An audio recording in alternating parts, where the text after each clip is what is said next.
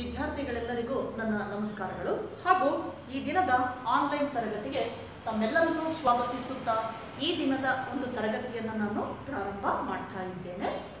So in yesterday's class we discussed about the genetic material DNA. So that one is a transforming principle proposed by Frederick Griffith. Later, biochemical characterization of transforming principle by other three scientists. Then, so the genetic material. Then after the one more experiment to prove the genetic material DNA. So that is the Hershey and Chase experiment to prove the genetic material nothing but DNA. So what are the criteria? Based on that criteria, genetic materials nothing but DNA and also RNA. So what are the grounds to prove the genetic material nothing but DNA then RNA? So criteria, that is it should be able to generate itself replica. So ಏನು ತನ್ನದೇ ರೂಪದಲ್ಲಿರ್ತಕ್ಕಂಥ true ಕಾಪಿಯನ್ನು ಕೊಡುವಂಥದ್ದು replica, ಅದರದೇ ಒಂದು copy exact ಕಾಪಿಯನ್ನು ಕೊಡುವುದು. So it should be able to generate replica. So that's why the genetic material stored information and those information transformed to their replica or true copy. So the replica, that is the exact copy of DNA, that is the stage copying the stored information. So that can prove the genetic material DNA, whereas RNA also, because in case of viruses RNA is a genetic material. RNA is a genetic material. So that stored information and transformed to the next process. So the RNA also placed to the genetic material shared with the DNA. Then one more criteria, that is the structurally and chemically most stable. So it should be stable by chemically and structurally. So a stable means unchanged under any conditions, unchanged. So that is stable. In DNA, both strands held together by base pairs. Base pairs nothing but nitrogenous nucleotides. Nucleotides bring stability to those two strands. Then so the stability is stable, that is enough to not changes in the stages of life cycle.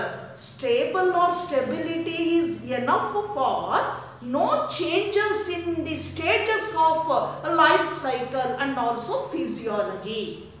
ನೋಡಿ, ಏನು ಕ್ರೈಟೇರಿಯಾದಲ್ಲಿ ನಾವು ನಿನ್ನೆ 4 ಕ್ಯಾರೆಕ್ಟರ್ನ ನೋಡಿದ್ವಿ. ಒಂದು replica ತನ್ನದೇ ರೂಪದಾಗಿರ್ತಕ್ಕಂತಹ true ಕಾಪಿಯನ್ನು ಕೊಡುವಂಥದ್ದು. ಎರಡನೇದಾಗಿ ಸ್ಟೆಬಿಲಿಟಿ ಅಂತ ಹೇಳಿದ್ವಿ ಜೆನೆಟಿಕ್ ಮಟೀರಿಯಲ್ ಅಲ್ಲಿ.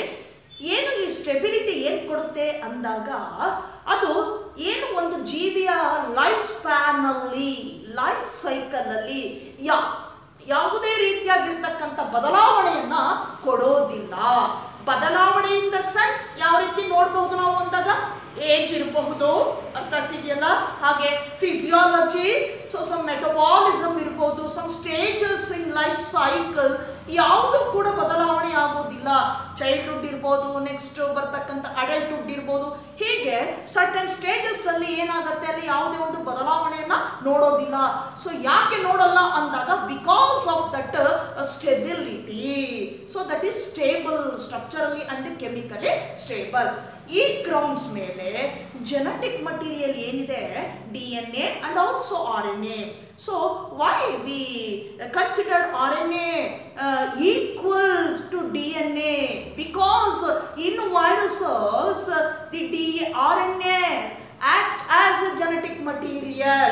So that RNA stored information in viruses and transformed to the next generation. So that's why we considered both RNA and DNA are genetic material. But so DNA is the most important genetic material than RNA. So now in today's class we discussed about properties of DNA and RNA. What are the properties we studied in both DNA and RNA? That is DNA versus RNA. What are the characters present in DNA? What are the characters present in the RNA? That means properties. So then we shall study one by one the properties of both DNA and RNA. So in DNA and RNA, here in DNA, the first property, DNA is double stranded. You know that is Watson and Crick proposed the double helical structure. So DNA is double stranded, whereas RNA is single stranded. DNA ಎರಡು strand ಅನ್ನು ಒಳಗೊಂಡಿದೆ. ಒಂದನೇ ಪ್ರಾಪರ್ಟಿಯನ್ನು ನಾವು ಹೇಳುವಾಗ ಈ ಕಡೆ ನಾವು opposite ಅಲ್ಲ RNA ಗೆ ತಗೊಂಡಾಗ RNA is single stranded. Then DNA is most stable structurally and chemically. DNA ಏನಾಗಿದೆ ಸ್ಟೇಬಲ್ ಆಗಿದೆ, structurally and chemically most stable. But RNA is less stable. So ಏನಾಗುತ್ತೆ RNA ಇಲ್ಲಿ ಅಷ್ಟು ಅದು ಸ್ಟೇಬಲ್ ಆಗಿ ಇರೋದಿಲ್ಲ. RNA ಏನಾದರೂ ನಾವು ಅದು ರಿಯಾಕ್ಷನ್ ಅಲ್ಲೋ ಅಥವಾ ಇನ್ಯಾವುದೋ ಪ್ರೊಸೆಸಿಂಗ್ ಅಲ್ಲಿ ಹೋದಾಗ ಏನಾಗುತ್ತೆ, ಎಷ್ಟು ಫಾಸ್ಟ್ ಆಗಿ ಅದು ಆ ಪ್ರೊಸೆಸ್ ಅನ್ನ ಇದು ಮಾಡುತ್ತೋ ಇನಿಷಿಯೇಟ್ ಮಾಡುತ್ತೋ ಅಷ್ಟೇ ಫಾಸ್ಟ್ ಆಗಿ ಏನಾಗುತ್ತೆ ಅದು ಡಿಜನರೇಟ್ ಆಗ್ತದೆ. ಹಾಗಾಗಿ ಲೆಸ್ ಸ್ಟೇಬಲ್ ಅಂತ ಕರಿತೇವೆ. Then third character R property, so DNA that is less mutate ಅಂತ ಕರಿತೇವೆ. Less mutate R low mutate under certain conditions only. But RNA is fast mutate. ಏನು ಮ್ಯೂಟೇಷನ್ ಆಗುವಾಗ ಚೇಂಜಸ್ ಆಗುವಾಗ ಫಾಸ್ಟ್ ಆಗಿ ಇನ್ವಾಲ್ವ್ ಆಗುವಂಥದ್ದು ಯಾವುದು RNA. ಬಟ್ DNA ಅಷ್ಟು ಬೇಗ ಫಾಸ್ಟ್ ಆಗಿ ಏನಾಗುತ್ತೆ ಮ್ಯೂಟೇಟ್ ಆಗೋದಿಲ್ಲ.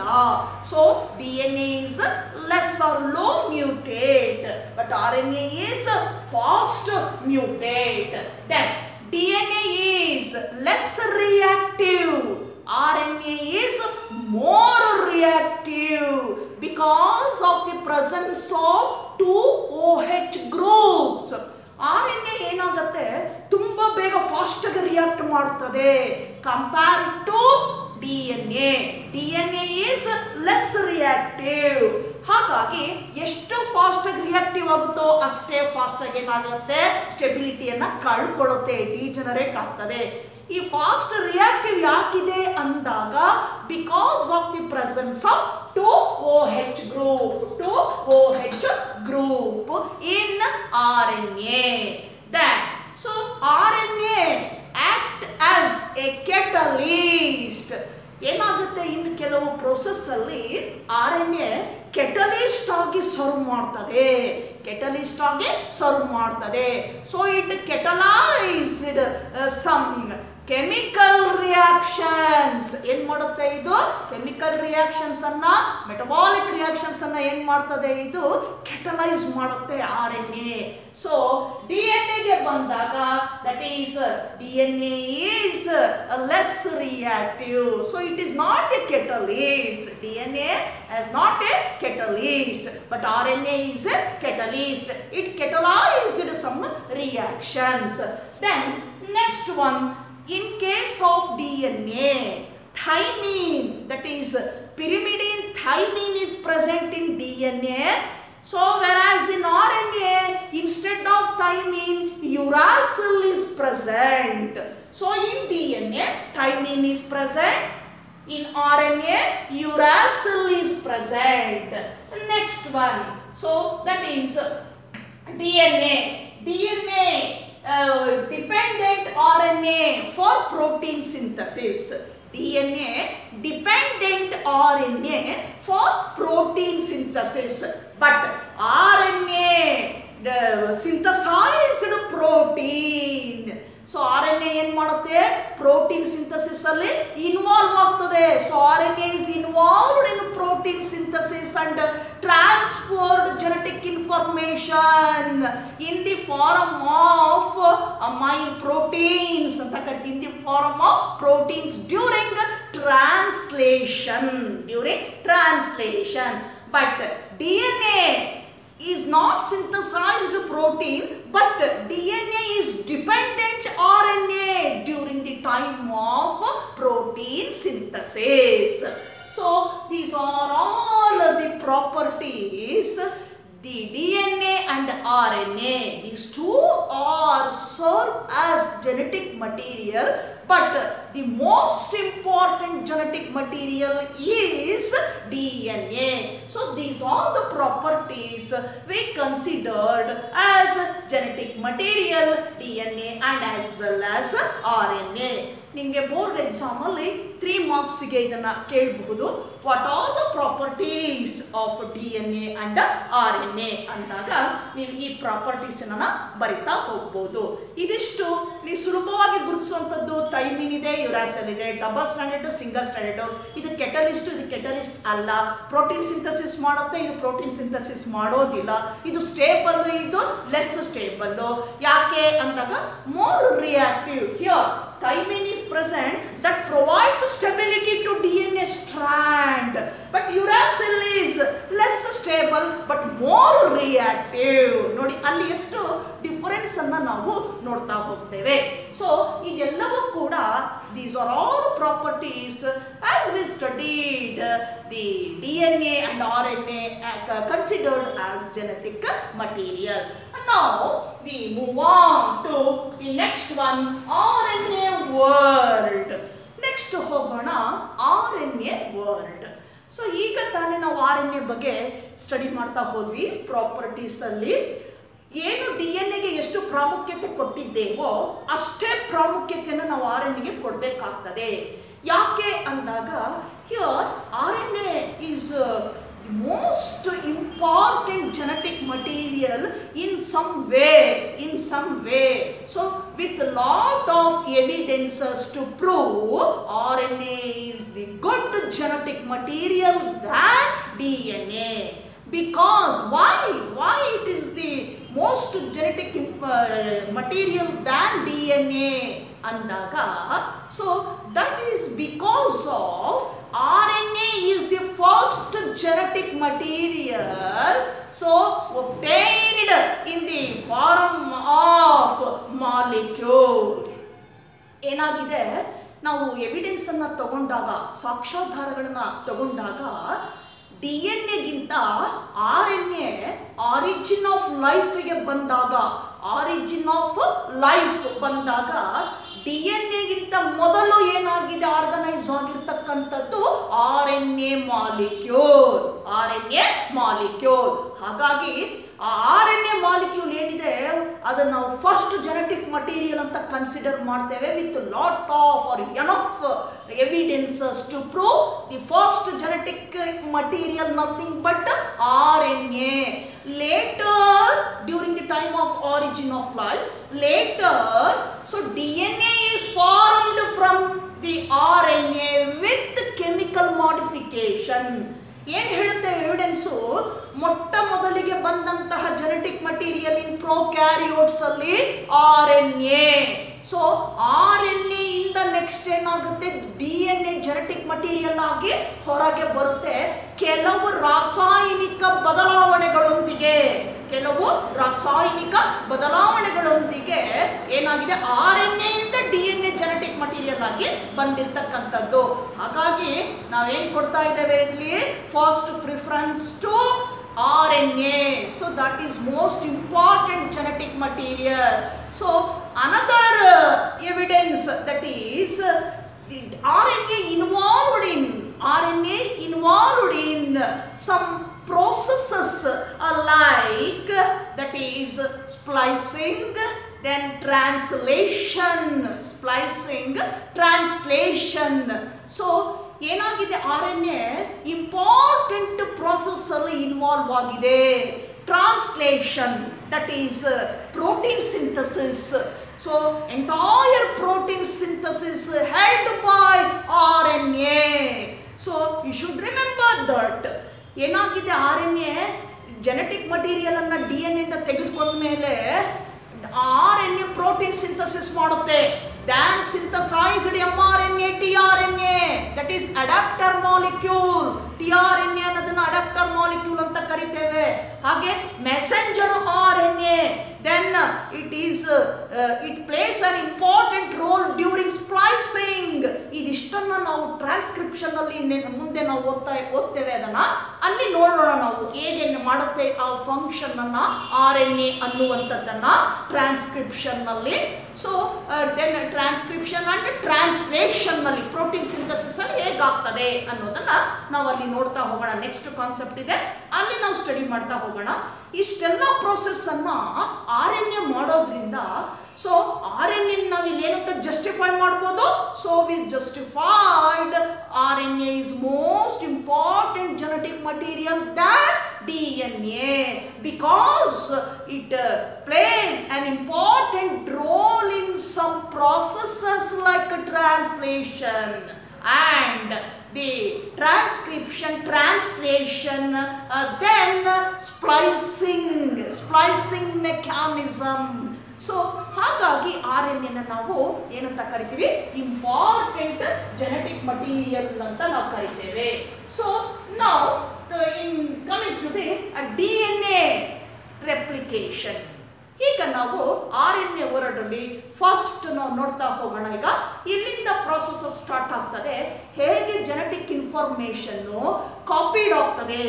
So genetic information stored in DNA, then that stored information next to be copying. ಏನಾಗಬೇಕದು, copy ಆಗಬೇಕದು. So ಆ ಕಾಪಿ ಆಗುವ ಮೆಕ್ಯಾನಿಸಮ್ ಯಾವುದದು, that is called replication. So DNA replication, in other words it is called as DNA duplication.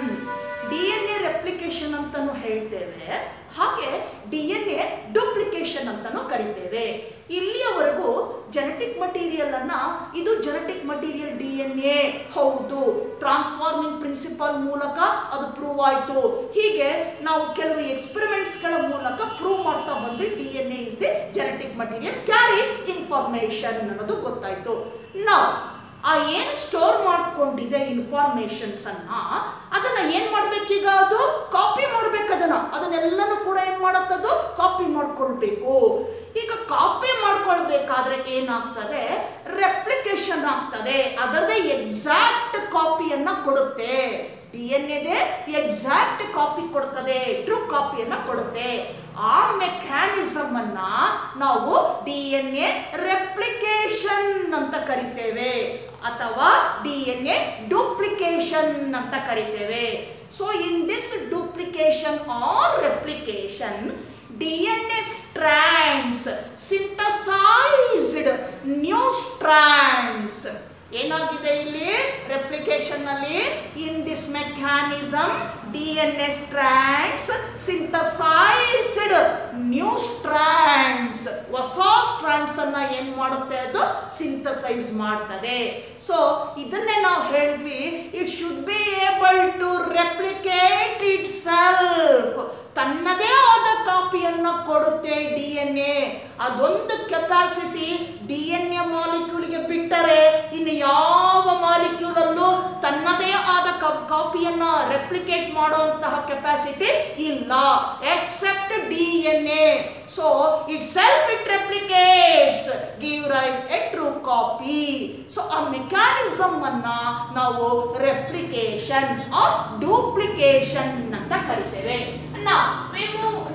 shall discuss about that mechanism, DNA replication or duplication. So DNA replication or duplication. This mechanism is also called semi-conservative method. DNA replication or duplication is called semi-off. Semi andre off. Conservative. Semi-conservative method. ಏನಂತ ಕರಿತೇವೆ ಈ replication ಅನ್ನ? semi-conservative method ಅಂತ ಕರಿತೇವೆ. Why we call as semi-conservative method?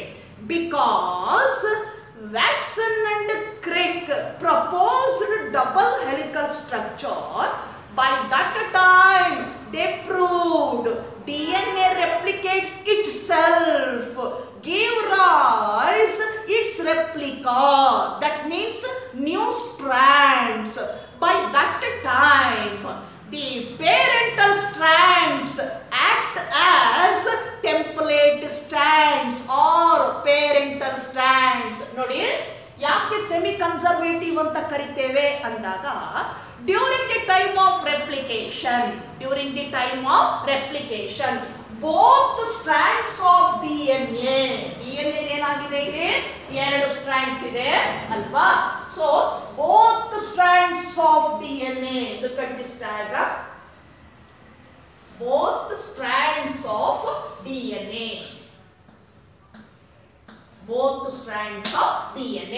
So now ಏನಾಗುತ್ತೆ ಈಗ ಅಂದಾಗ, would be separate. Both strands would be separate by the time of replication. 2 strand ಏನಾಗ್ತದೆ ಈಗ? ಸೆಪರೇಟ್ ಆಗ್ತದೆ. 2 ಸ್ಟ್ರಾಂಡ್ ಏನಾಗ್ತದೆ? ಸೆಪರೇಟ್ ಆಗ್ತದೆ. By that time, these 2 strands act as a template strand. ಇದನ್ನೇನಂತ ಕರಿತೀವಿ ಈಗ ಸೆಪರೇಟ್ ಆಗಬೇಕಾದ್ರೆ? ಟೆಂಪ್ಲೇಟ್ ಸ್ಟ್ಯಾಂಡ್ ಅಂತ ಕರಿತೀವಿ. Template stand, nothing but parental stand. So when the time of replication or duplication, both strands of DNA now will separate or start to separate. ಎರಡು ಏನಾಗುತ್ತೆ? Separate ಆಗಲಿಕ್ಕೆ ಪ್ರಾರಂಭವಾಗ್ತದೆ. From the specific point of that strand, ಒಂದು ಯಾವುದೋ specific point ಇಂದ separate ಆಗಲಿಕ್ಕೆ start ಆಗ್ತದೆ.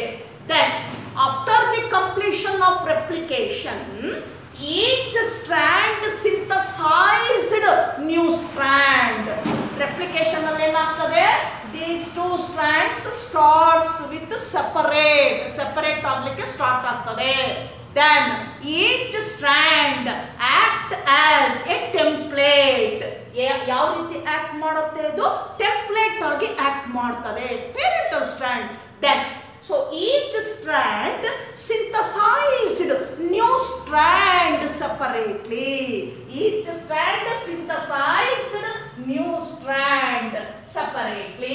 ನೋಡಿ ಈ ತರ ಹೊಸ ಸ್ಟ್ರಾಂಡ್ ಅನ್ನ ಕೊಡುತ್ತದೆ. ಇಲ್ಲಿ ಪೇರೆಂಟಲ್ ಸ್ಟ್ರಾಂಡ್ ಜೊತೆಗೆ ಬರ್ತದೆ. ಏನಾಗಿದೆ? This is the parental strand.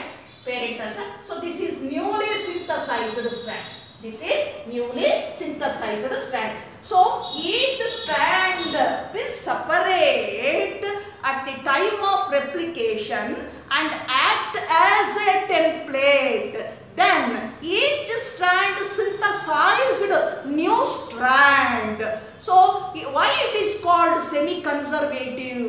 Because after the completion of replication or duplication, newly synthesized strands along with the parental strand, hence it is called semi-conservative method. ನೋಡಿ ಏನು ಹೇಳ್ತೀವಿ ಇದನ್ನ ಅಂತಂದ್ರೆ, ಸೆಮಿ ಕನ್ಸರ್ವೇಟಿವ್, ಸೆಮಿ ಆಫ್ ಅಂತ ಹೇಳ್ತೀವಿ. Conservative ಉಳಿಸ್ಕೊಳ್ಳೋದು.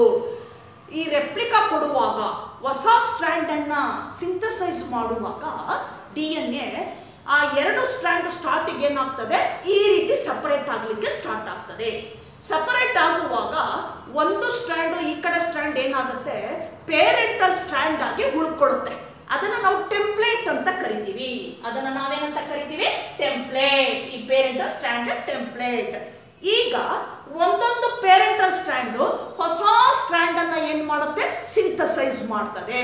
ಈ ಹೊಸ strand ಬರೀ ಒಂದೇ ಹೊಸ ಸ್ಟ್ರಾಂಡ್ ಇರೋದಿಲ್ಲ, ಅಲಾಂಗ್ ವಿತ್ ಪೇರೆಂಟಲ್ ಸ್ಟ್ರಾಂಡ್. ಆ ಪ್ರೋಸೆಸ್ ಮುಗಿದಾಗ ಹೊಸ ಸ್ಟ್ರಾಂಡ್ ಏನಿದೆ ಸಿಂಥಸೈಸ್ ಆಗುತ್ತಲ್ಲ, ಈ ಹೊಸ ಸ್ಟ್ರಾಂಡ್ ಸಿಂಥಸೈಸ್ ಆಗಿದ್ದೇನಿದೆ ಅದರ ಜೊತೆಗೆ ಆ ಪೇರೆಂಟಲ್ ಸ್ಟ್ರಾಂಡ್ ಕೂಡ ಜೊತೆಗೆ ಹೋಗುತ್ತೆ. ಹಾಗಾಗಿ ಈ ಒಂದು ಪ್ರೋಸೆಸ್ ಅಲ್ಲಿ ಆ ಪೇರೆಂಟಲ್ ಸ್ಟ್ರಾಂಡ್ ಏನಾಗುತ್ತೆ? ಉಳಿಸ್ಕೊಳ್ಳುತ್ತೆ. ಆಫ್ ಸ್ಟೇಜ್ ಅಲ್ಲಿ ಇರುತ್ತೆ, ಅದು ಕನ್ಸರ್ವ್ ಮಾಡ್ಕೊಳ್ತದೆ. ಯಾಕೆ ಅಂದಾಗ ತನ್ನಲ್ಲಿರುವಂತಹ ಇನ್ಫಾರ್ಮೇಶನ್ ಅನ್ನ ಅದು ನ್ಯೂ ಸ್ಟ್ರಾಂಡ್ ಏನ್ ಮಾಡುತ್ತೆ? ಅದು ಟ್ರಾನ್ಸ್ಫರ್ ಮಾಡ್ತದೆ. ಹಾಗಾಗಿ ರೆಪ್ಲಿಕೇಶನ್ ಟೈಮ್ ಅಲ್ಲಿ ಒಂದೊಂದು ಪೇರೆಂಟಲ್ ಸ್ಟ್ರಾಂಡ್ ಕೂಡ ದಟ್ ಈಸ್ ಟೆಂಪ್ಲೇಟ್ ಆಗಿ ಆಕ್ಟ್ ಮಾಡುತ್ತೆ.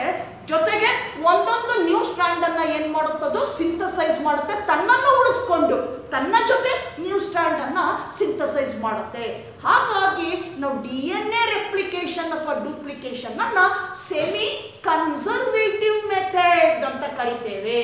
ನಿಮಗೆ ಕೇಳಬಹುದು ಒನ್ ಮೋರ್ ಕ್ವಶನ್ಗೆ, Y DNA duplication R replication is called semi conservative ಅಂತ ಕೇಳಿದಾಗ, because after the completion of replication, newly synthesized strand along with the parental strand ಏನಾಗಿದೆ?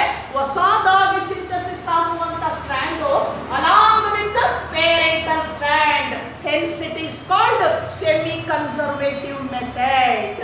ಇಲ್ಲಿ ಈ ತರ ನಾವು ಅದನ್ನ ನೋಡ್ತಾ ಹೋಗ್ತೇವೆ. ತನ್ನದೇ ಆದ ಕಾಪಿಯನ್ನ ನ್ಯೂ ಸ್ಟ್ರಾಂಡಿಗೆ ಏನ್ ಮಾಡುತ್ತೆ? ಅದು ಟ್ರಾನ್ಸ್ಫರ್ ಮಾಡ್ತದೆ. ಜೊತೆಗೆ ಪೇರೆಂಟಲ್ ಸ್ಟ್ರಾಂಡ್ ಜೊತೆನಲ್ಲೇ ಇರ್ತದೆ. ಹಾಗಾಗಿ ಅರ್ಧ ಉಳಿಸ್ಕೊಂಡಿರೋದ್ರಿಂದ ಸೆಮಿ ಕನ್ಸರ್ವೇಟಿವ್ ಅಂತ ಕರಿತೇವೆ. Semi conservative method. So the DNA replication is called semi-conservative method.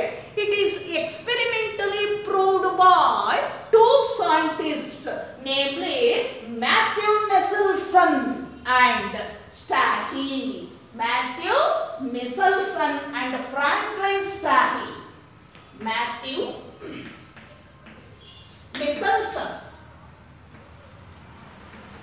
Michelson and Franklin Stahy in 1958. So they proved DNA duplication is semi-conservative method. So Matthew Michelson ಏನಿದೆ scientist ಇವರು, Matthew Michelson and Franklin Stahy in 1958 ಅಲ್ಲಿ ಈ ಇಬ್ಬರು ಸೈಂಟಿಸ್ಟ್ಗಳು ಏನ್ ಮಾಡ್ತಾರೆ? Prove ಮಾಡ್ತಾರೆ DNA replication is A semi conservative method ಅಂತ prove ಮಾಡಿ ತೋರಿಸ್ತಾರೆ. proved by experimentally. ಒಂದು ಪ್ರಯೋಗವನ್ನು ಕಂಡಕ್ಟ್ ಮಾಡಿ ಅದರ ಮೂಲಕ ಸೆಮಿ ಕನ್ಸರ್ವೇಟಿವ್ ಮೆಥಡ್ ಹೇಗಿದೆ DNA ನಲ್ಲಿ ಸ್ಟ್ರಾಂಡ್ಸ್ ಅಲ್ಲಿ newly synthesised strands along with parental strand ಅನ್ನೋದನ್ನ ಪ್ರೂವ್ ಮಾಡಿ ತೋರಿಸ್ತಾರೆ.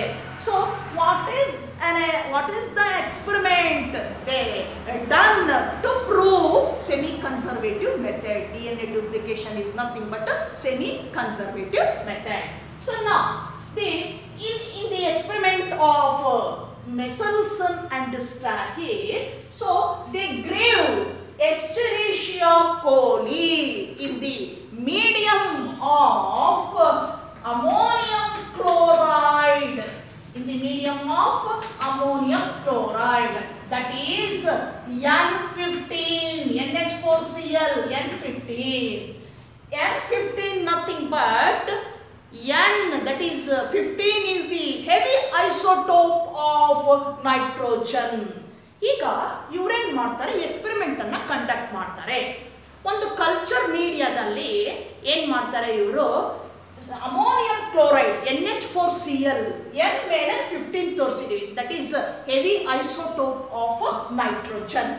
ಈ ಕಲ್ಚರ್ ಅಲ್ಲಿ ಏನಿರುತ್ತೆ, NH4Cl ಇದೆ, ಇಲ್ಲಿ 15 ತಗೊಂಡಿದ್ದಾರೆ isotope, heavy isotope of nitrogen N15 ಅನ್ನ ತಗೊಂಡಿದ್ದಾರೆ. ಇದರಲ್ಲಿ ಏನ್ ಮಾಡ್ತಾರೆ, ಈ ಕಲ್ಚರ್ ಮೀಡಿಯಾದಲ್ಲಿ ಎಸ್ಚೆರಿಷಿಯಾ ಕೋಲಿ ಎಂಬ ಬ್ಯಾಕ್ಟೀರಿಯಂ ಅದು. ಸೊ ಎಸ್ಟೆರೇಷಿಯಾ ಕೋಲಿನ ಏನ್ ಮಾಡ್ತಾರೆ ಅವರು ಕಲ್ಟಿವೇಟ್ ಮಾಡ್ತಾರೆ, ಕಲ್ಚರ್ ಮಾಡ್ತಾರೆ. N15 that is ammonium chloride ಅಲ್ಲಿ ಏನಿದೆ ಎನ್ನೋ ಹೆವಿ ಐಸೋಟೋಪ್, ಇಲ್ಲಿ ಕಲ್ಚರ್ ಮಾಡ್ತಾರೆ ಯಾವ್ದನ್ನ ಎಸ್ಟೆರೇಷಿಯಾ ಕೋಲಿ. ಈಗ ನೋಡೋಣ ಯಾವ ರೀತಿ ಅದು ಕಲ್ಚರ್ ಅಲ್ಲಿ ಬರುತ್ತೆ ಅಂದಾಗ ಈ ಟೈಪ್ ಡಬಲ್ ಸ್ಟ್ರಾಂಡ್ ಇದೆ. ಸೊ ನೆಕ್ಸ್ಟ್ ಸಿಂಥಸೈಸ್ ಆದಾಗ ನೋಡಿ, ಸಿಂಥಸೈಸ್ ಆದಾಗ ಎರಡು ಸ್ಟ್ರಾಂಡ್ ಅನ್ನ ಕೊಡುತ್ತೆ, ಹೌದಲ್ವಾ? ಇದನ್ನೇ ನಾವು ಹೇಳಿದ್ದು ನ್ಯೂಲಿ ಸಿಂಥಸೈಸ್ಡ್ ಸ್ಟ್ರಾಂಡ್. ಸೊ ಇದು parental strand along with newly synthesised strand. ಈ ತರ ಬಂದಿದೆ, ಈ ತರ ಇದೆ, ಈ ಕಾಣಿಸ್ತಾ ಇದೆ. ಇದು ನಾವೇನಂತ ಕರಿತೀವಿ ನ್ಯೂಲಿ ಸಿಂಥಸೈಸ್ಡ್ ಸ್ಟ್ರಾಂಡ್. ಇದು ನ್ಯೂಲಿ ಸಿಂಥಸೈಸ್ಡ್ ಸ್ಟ್ರಾಂಡ್, ಇದು ಪೇರೆಂಟಲ್ ಸ್ಟ್ರಾಂಡ್. ಮೊದಲು ಎಸ್ಟೆರೇಷಿಯಾ ಕೋಲಿಯನ್ನ N15 ಅಮೋನಿಯಂ ಕ್ಲೋರೈಡ್ ಅಲ್ಲಿ N15 ತಗೊಳ್ತಾರೆ. N15 ನಥಿಂಗ್ ಬಟ್ ಏನದು ಹೆವಿ ಐಸೋಟೋಪ್ ಆಫ್ ನೈಟ್ರೋಜನ್. ಈ ಕಲ್ಚರ್ ಮೀಡಿಯಾದಲ್ಲಿ ಈ ಕೋಲಿಯನ್ನ ಏನ್ ಮಾಡ್ತಾರೆ ಕಲ್ಟಿವೇಟ್ ಮಾಡ್ತಾರೆ, ಕಲ್ಚರ್ ಮಾಡ್ತಾರೆ.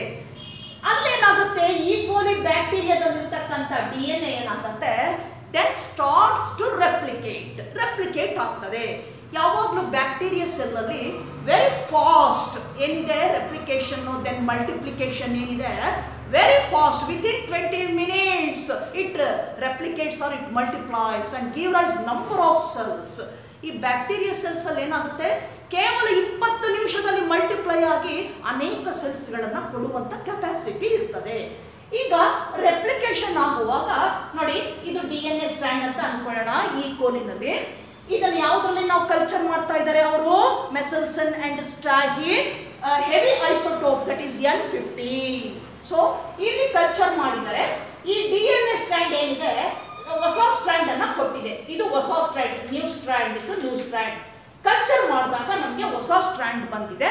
ಈ ಹೊಸ ಸ್ಟ್ರಾಂಡ್ ಏನಿದೆ that is one parental strand and one newly synthesised strand. One newly synthesized strand. This is parental, this is parental, this is newly synthesized, this is newly synthesized strand.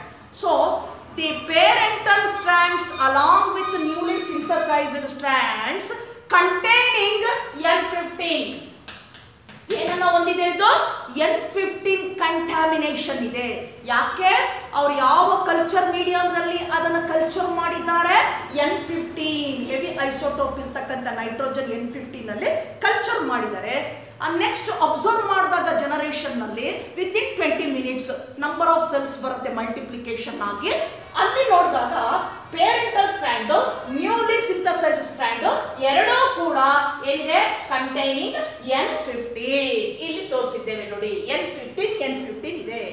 So after the newly synthesized strands or the cells, new cells undergo centrifugation. ಇದನ್ನೇನ್ ಮಾಡ್ತಾರೆ ಅವರು ಸೆಂಟ್ರಿಫಿಗೇಷನ್ ಮಾಡ್ತಾರೆ with the help of ಸೆಸಿಯಂ chloride. ಸೆಂಟ್ರಿಫಿಗೇಷನ್ ಅಂದ್ರೆ ಎಲ್ಲ test tubes ಅನ್ನ ಒಂದು ಆಪರೇಟಸ್ ಅಲ್ಲಿ ಏನ್ ಮಾಡ್ತಾರೆ ಜೋಡಿಸ್ತಾರೆ. ಅದನ್ನ ಜೋಡಿಸ್ಬಿಟ್ಟು ಏನ್ ಮಾಡ್ತಾರೆ ಅದನ್ನ ರೊಟೇಟಿಂಗ್ ಗೆ ಕೊಡ್ತಾರೆ. ಅಲ್ಲಿ ಸ್ವಿಚ್ ಆನ್ ಮಾಡಿದ ತಕ್ಷಣ ಏನಾಗುತ್ತೆ ಮಿಕ್ಸಿನಲ್ಲಿ ಹಿಂಗ್ ಗ್ರೈಂಡ್ ಆಗುತ್ತೋ ಆ ರೀತಿ ರೊಟೇಟ್ ಆಗುತ್ತೆ ಆ ಟೆಸ್ಟ್ ಟ್ಯೂಬ್ಸ್ ಗಳು. ನಾವು ಅದ್ರಲ್ಲಿ ಏನು ಫಿಲ್ ಮಾಡಿರ್ತೀವಿ ಸಬ್ಸ್ಟೆನ್ಸು ಹೆವಿ ಇದ್ದಿದ್ದೆಲ್ಲ ಬಾಟಮ್ ಅಲ್ಲಿ ಬರ್ತದೆ, ಲೈಟ್ ಆಗಿರೋದೆಲ್ಲ ಸೂಪರ್ನೆಂಟೆಂಟ್ ಆಗಿ ಮೇಲ್ ಬರ್ತದೆ. ಆ ಪ್ರೋಸೆಸ್ ಅನ್ನ ಸೆಂಟ್ರಿಫಿಗೇಷನ್ ಅಂತ ಕರಿತೀವಿ. ಈಗ ಇಲ್ಲಿ ಈ ಟೆಸ್ಟ್ ಟ್ಯೂಬ್ ಅಲ್ಲಿ ಹೊಸ ಸೆಲ್ಸ್ ಏನ್ ಬಂದಿದೆ ಅದನ್ನ ಸೆಂಟ್ರಿಫಿಗೇಷನ್ ಮಾಡಿದಾಗ ಸೊ ಬಾಟಮ್ ಅಲ್ಲಿ ಏನಾಗಿದೆ ಆ ಮಟೀರಿಯಲ್ ಕುತ್ಕೊಳ್ಳುತ್ತೆ, ಯಾವುದು DNA ಮಟೀರಿಯಲ್. ಇಲ್ಲಿ ಸೂಪರ್ನೆಂಟ್ ಬರುತ್ತೆ, ಒಂದು ರಿಂಗ್ ಫಾರ್ಮೇಶನ್ ಆಗ್ತದೆ. ಇಲ್ಲಿ ನೋಡಿ ಈ ತರ ರಿಂಗ್ ಫಾರ್ಮೇಶನ್ ಆಗ್ತದೆ. ಈ ತರ ಏನಾಗಿದೆ ಸೆಂಟ್ರಿಫಿಗೇಷನ್ ಆದ್ಮೇಲೆ ಒಂದು ಬ್ಯಾಂಡ್ ಬರ್ತದೆ. ಈ ಬ್ಯಾಂಡ್ ಅನ್ನು ನೋಡಿದಾಗ ಏನಿದೆ ಅದು N15. ಯಾಕೆ ಯಾವ ಕಲ್ಚರ್ ಅಲ್ಲಿ ಮಾಡಿದ್ದಾರೆ ಅವರು N15 that is ammonium chloride ಏನಿದೆ ಆ ಅಮೋನಿಯಂ ಕ್ಲೋರೈಡ್ ಅಂತ that is N15 nothing but heavy isotope of nitrogen. ಇದರಲ್ಲಿ ಕಲ್ಚರ್ ಮಾಡಿರೋದ್ರಿಂದ parental strand newly synthesised strand ಎರಡು ಏನಾಗಿದೆ N15 ಅನ್ನ ಹೊಂದಿದೆ, ಆ ಕಂಟೆಂಟ್ ಇದೆ. Then after the first generation Meselson and Stahi collect some cells of first generation then transferred to another culture medium. ಈಗ ಏನ್ ಮಾಡ್ತಾರೆ ಅದನ್ನ ಇನ್ನೊಂದು ಕಲ್ಚರ್ ಮೀಡಿಯಂಗೆ ಟ್ರಾನ್ಸ್ಫರ್ ಮಾಡ್ತಾರೆ. Look at this. N14 ammonium chloride N ಮೇಲೆ 14 ಬರ್ತಿದ್ದಾರೆ. N14 ಅಂದ್ರೆ that is isotope of nitrogen, light isotope ಅಥವಾ normal isotope of nitrogen N14. So ಇಲ್ಲಿ ಅವ್ರು ಏನಂತ ಕನ್ಸಿಡರ್ ಮಾಡ್ತಾರೆ, ದಟ್ ಈಸ್ ಲೈಟ್ ಅಂತ ಹೇಳ್ತಾರೆ, ಲೈಟ್. ಸೊ ಇದು N14 ಮೀಡಿಯಾದಲ್ಲಿ N15 ಇಂದ ಬಂದಂತಹ ಸೆಲ್ಸ್ ಅನ್ನ ಏನ್ ಮಾಡ್ತಾರೆ, ಸೆಂಟ್ರಿಫಿಗೇಷನ್ ಮಾಡ್ತಾರೆ. ಸೆಸಿಯಂ ಕ್ಲೋರೈಡ್ ಇಂದ ಸೆಂಟ್ರಿಫಿಗೇಷನ್ ಮಾಡಿದಾಗ ಏನು ಡೆನ್ಸಿಟಿ ಆಧಾರದ ಮೇಲೆ ಸೆಪರೇಟ್ ಆಗ್ತದೆ, ಅದು ಬ್ಯಾಂಡ್ಸ್ ಅದು ಸೆಪರೇಟ್ ಆದಾಗ ಎಕ್ಸಾಮಿನ್ ಮಾಡಿದಾಗ ಏನಿತ್ತು, newly synthesised strand with parental strand ಎರಡೂ ಕೂಡ N15 ಕಂಟೆಂಟ್ ಅನ್ನ ಹೊಂದಿತ್ತು. ಈಗ ಆ ಸೆಲ್ಸ್ ಅನ್ನ ತೆಗೆದುಕೊಂಡು ಇನ್ನೊಂದು ಕಲ್ಚರ್ ಮೀಡಿಯಾದಲ್ಲಿ ಏನ್ ಮಾಡ್ತಾರೆ, ಅವರು ಟ್ರಾನ್ಸ್ಫರ್ ಮಾಡ್ತಾರೆ. ಯಾವುದದು culture media containing N14, that is lighter, that is heavier N15. So ಇಲ್ಲಿಗೆ ಏನ್ ಮಾಡ್ತಾರೆ, ಟ್ರಾನ್ಸ್ಫರ್ ಮಾಡ್ತಾರೆ.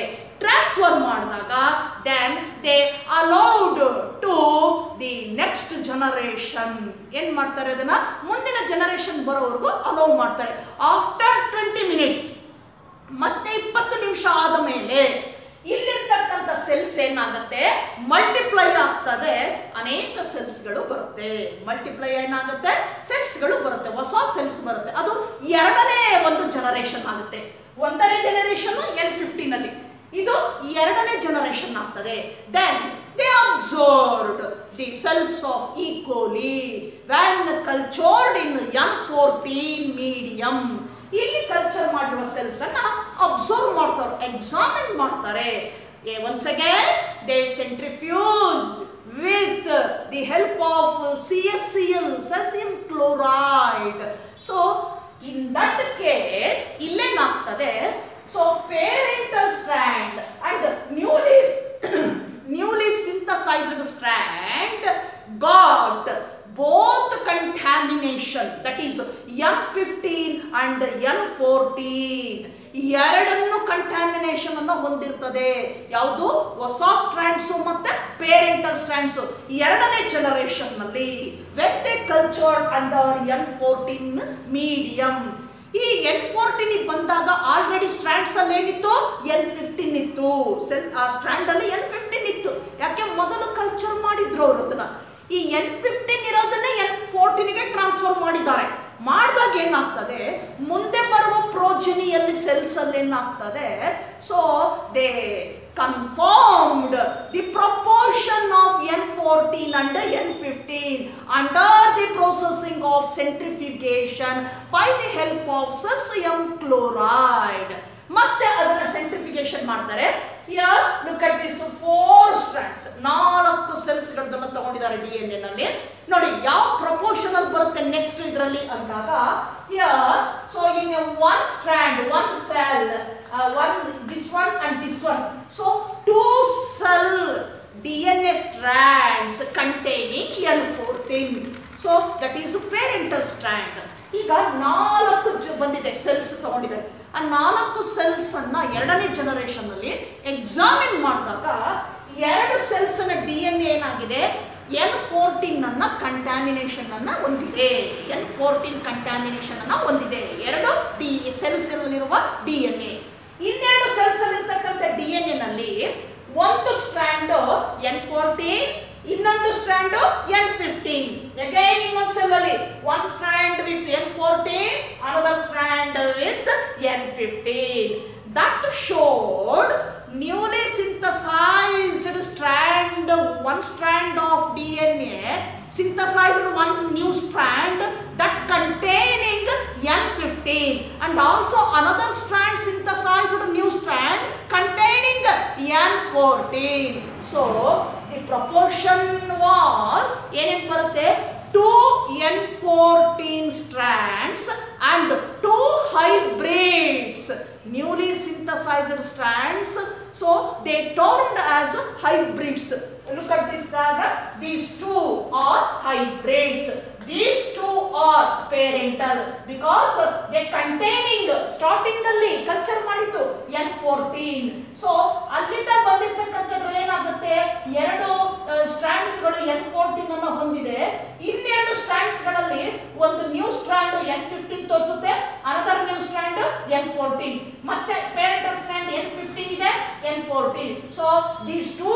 strands are called hybrid strands. Hybrid strands because they containing N14 and N15. N14 and N15. So they termed hybrids. What's the proportion they got? 2 N14 strands. 2 N14 strands, that is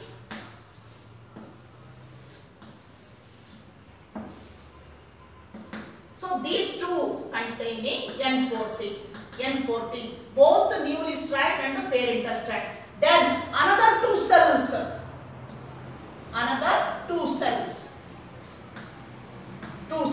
So one strand containing N15, another N14.